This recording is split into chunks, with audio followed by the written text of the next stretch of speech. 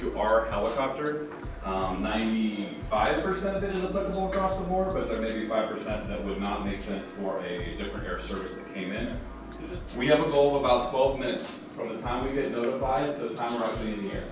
This is the one where you can predictably say, there's a road running, this wire is running along the road parallel, you can see the poles, logic would suggest there's wires connecting those poles.